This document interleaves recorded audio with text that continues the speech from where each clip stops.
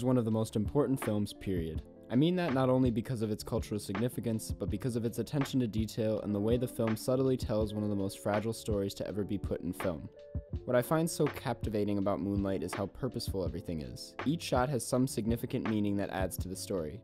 Of all the themes that come across throughout the film, the message behind the title, Moonlight, is what gets across the most subtle and most powerful. To be under the moonlight in this film means to be yourself. This first becomes evident in Act 1, when Juan takes Little to the ocean to teach him how to swim. Let your head rest in my hand. Relax. I got you, I promise. I'm not gonna let you go. Hey man, I got you. The scene has always struck as a powerful moment in Chiron's childhood, never truly understanding why besides the fact that it resembles a baptism. Looking back at it, this scene is Little and Juan at their barest and truest selves. The ocean takes up 70% of the earth and remains incredibly mysterious to humanity. To immerse themselves in this openness is to bring out their vulnerability. This is more than Juan teaching Little how to swim, it's Juan teaching Little how to be comfortable with fear. On top of this, I see the water as a reference to the original title for the play, In Moonlight, Black Boys Look Blue, by Terrell Octavian. The title obviously had such a meaning that Barry Jenkins decided to have Juan say the exact phrase to Little in the same scene. In Moonlight, black boys look blue. The phrase, In Moonlight, Black Boys Look Blue, opens up the idea that you are more than what your skin color might define you as, while at the same time keeping that pride in that color. It's saying that there are layers to being black, and those layers are revealed in the moonlight. This idea of being under the moonlight and the significance of the color blue is resurfaced later in Act 2, specifically the famous kiss scene and the revenge scene. At this point in the film, we are in Chiron's teenage years. It is at this time in his life where he is still confused, but not unaware of the fact that he can have feelings.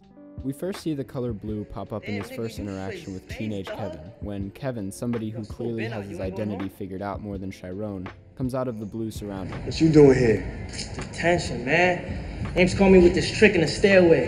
Damn. Yeah. Who? Damn, you nosy, nigga.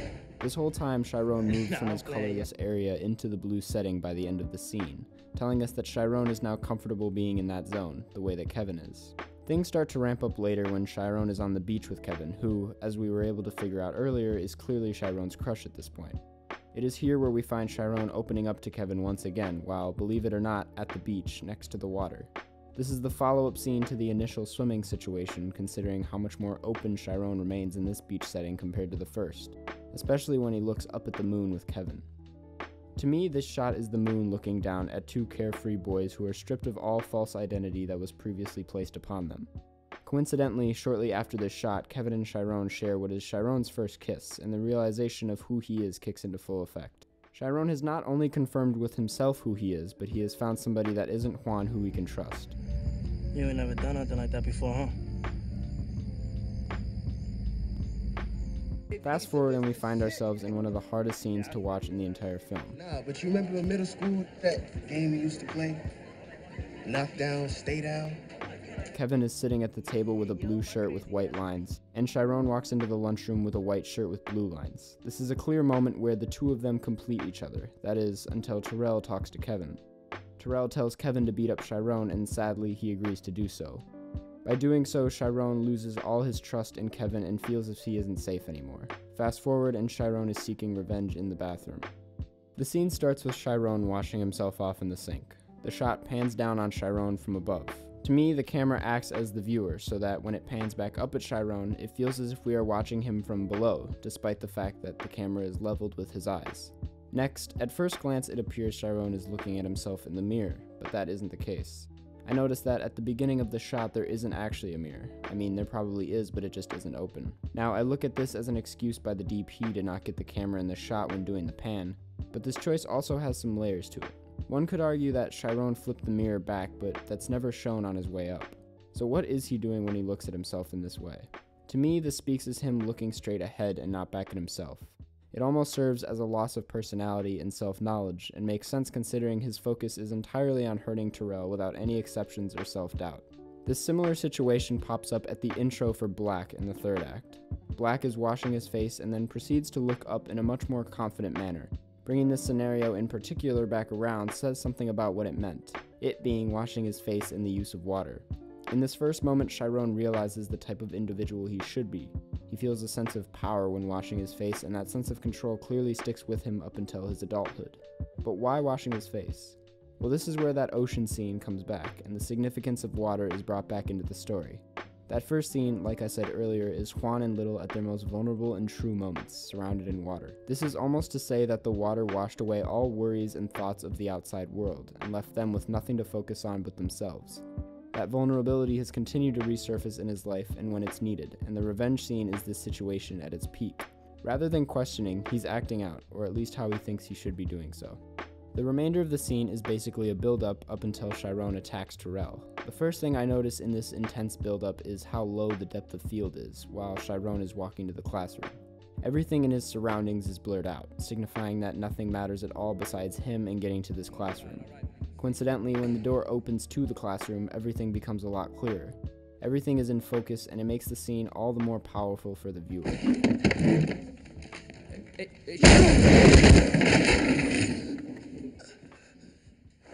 In this same scene, we see the color blue at its strongest. Chiron is dressed in a very vibrant blue. The blue walls in the school pop up more than before, and I mean even some students are wearing the color. This directly links back to the quote from earlier. Black boys look blue. When keeping in mind the fact that to be blue means to be yourself, the scene completely makes sense. We are at the first moment in Chiron's life where he is standing up for himself, something he has hesitated in the past. Chiron and the setting around him remain blue, and he's in a sense in the middle of the world. You're in the middle of the world. Lastly, there's something very strong to say about Kevin in this scene, specifically his wardrobe. In the scene before this, Kevin was wearing a blue shirt with white stripes. In this following scene, as Chiron is being dragged into the cop car, Kevin is in an all-gray t-shirt. To me, this felt like Chiron took the blue out of him. Losing Chiron in his life is also a loss of himself. Kevin couldn't be himself in the moment nor feel the sense of loss and love he had for Chiron, hence his lack of color. So here we are at Act 3. A red light that was previously blue blinks on the screen, signifying the loss of water and personality and the increase in red. Here we see black, the nickname Chiron calls himself despite the anger it brought him in the past. This also marks a loss in personality and goes against what Juan said earlier and how you shouldn't define yourself by what others define you as.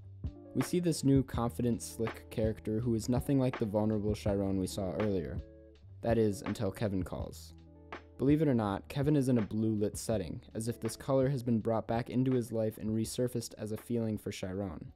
It's at this moment where the blue enters Black's life and he loses that confident manner of his, and it all washes away from there. Things come to a close in the final scene of Act 3, where we have Black in Kevin's house. It's evident throughout the third act that Black and Kevin have lost that vulnerability. Kev is a cook with a family and Black is a hustler. Even when the two of them sit together in the restaurant, there is a lack of blue and a lack of personality in the two of them. It isn't until the two end up back at Kevin's house that their true colors start to come out. I say this because the things that Black wanted to tell Kevin come out when Kevin comes back in a blue shirt. We once again are introduced to that color, the sounds of the ocean, and that comfort that brought the two of them together in the first place. At last, both Black and Kevin are able to feel like themselves together. You're the only man that's ever touched me. You're the only one.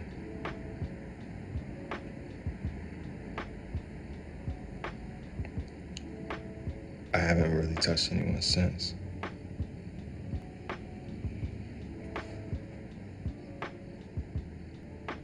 The film ends with Little, looking out into the ocean under the moonlight alone. After panning in, Little looks back at the camera, almost as if he is staring down the viewer. To me, this is Little looking at us if we are him in this moment. We are with him the same way Black is with Kevin. This is Little asking us, who are you? And inviting us into the vulnerable mindset that he has learned from Juan, because whether you like to admit it or not, we all have something about us that we like to hide, and it's impossible to ever know who we really are unless put into such a position. Some common criticism I've heard regarding the third act is that it lacks in comparison to the rest of the acts because of its lack of diversity. While this is true, Act 3 contains far less diversity in locations compared to the first two acts. That seems completely intentional. I can't say much as a 19-year-old, but I've gained a sense of slowness when being in incredibly significant and uncomfortable situations. This whole act is Black confronting those in his life that he has been without and don't know who he is anymore. Of course they're going to be uncomfortable and painful to sit through. It's a painful moment in Black's life. If anything, the slow pace of this final act adds to the story, if nothing else. As I said before, Moonlight is one of the hardest films to understand at a conceptual level, despite its clear three-act structure. Growing up with these internal struggles with these types of individuals in your life aren't things that can just be brushed over like certain films attempt to do.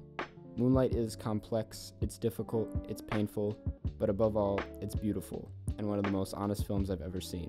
As always, go see a movie, and thanks for watching.